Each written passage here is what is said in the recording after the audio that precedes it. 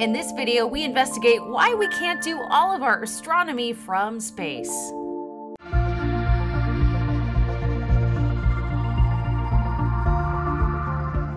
So we are in your library, and I thought that it would be fitting to ask you a question that I get a lot on my page, which is people wondering if, we can attach telescopes to the Starlink satellites to kind of mitigate some of the issues that astronomers will inevitably face with the number of satellites in low Earth orbit. So why is that not so feasible? Right. I mean, I get this question all the time, right? It's yeah, just take your telescopes from the ground, old-fashioned, and put them in space, and Elon can do it for you or something like that. And it's just not feasible. Why?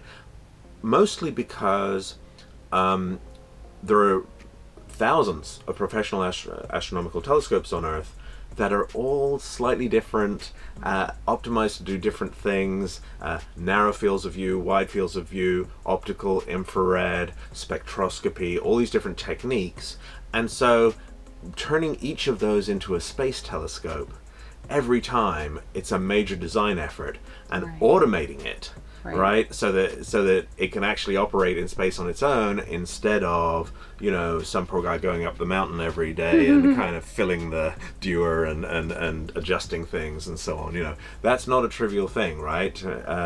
Even if you did that, it sort of freezes you into a design much more than if it's on the ground. It's not like we haven't tried to build them cheaply in the past, particularly in the Small Explorer program, where we've tried to do modest space experiments with telescopes.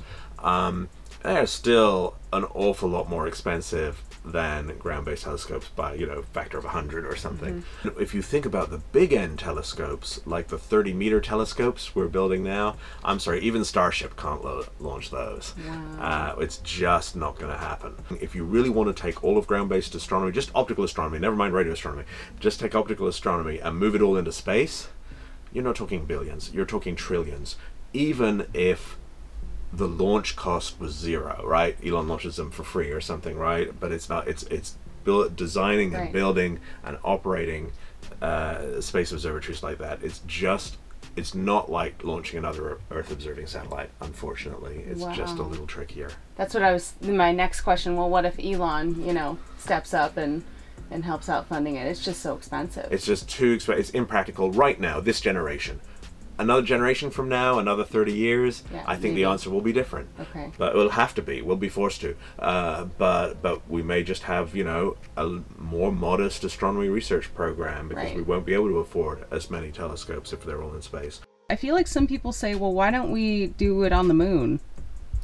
Yeah, the moon's even worse. I actually did, back in the early 90s, I did a study when I was at NASA of a lunar telescope. And it turns out, despite all the science fiction stories, the moon is kind of a sucky place to put an optical telescope, at least, because every 14 days it's super hot, and then for 14 days it's super cold, and so you're thermal cycling this telescope, and that's something telescopes don't like. These extreme swings of heat and cold. And then also there's dust, and it turns out one of the things we hadn't appreciated until relatively recently, when a rocket lands or takes off on the moon, it kicks up dust that actually goes, because there's no atmosphere to slow it down and because there's so little gravity, those dust particles cover like most of the moon. Right? They can end up thousands of miles from where the rocket was, and so you're going to have horrible problems with keeping the optics clean. And so for this and other reasons, and also, I think we can see the time in the not too distant future where the moon is not that empty a place for space travel, right? And you'll have the same problems on the moon as you do on Earth. Certainly for radio telescopes, one of the things that does work on the moon is if you put a big radio telescope on the lunar far side, where the bulk of the moon is shielding you from the radio interference from Earth. But that only works as long as we don't have, hundreds of satellites in lunar orbit doing their own radio transmissions locally.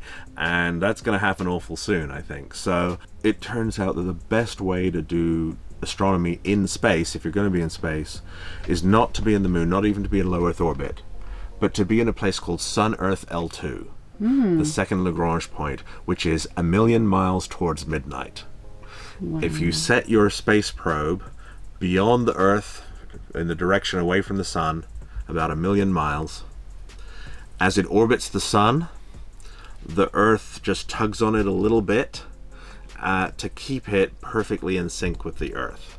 And so it goes around the Sun the same rate as the Earth, but 1,000,000 miles further out. And the Earth and the Sun are in the same direction behind it. It can have its solar panels looking that way, and its telescope looking out into a really nice dark sky, well beyond all the Starlinks and all the stuff in Earth orbit. We have a couple of telescopes there. There's an amazing one called Gaia that the Europeans launched that's mapping the positions and distances of 1 billion stars. We're planning to launch the James Webb there later this year. There's another telescope called Euclid that's going there in the near future. And there's 2 or 3 others that are already out there observing. And so L2 is the hot place to be if you're an astronomy satellite. But it needs a big rocket to get there.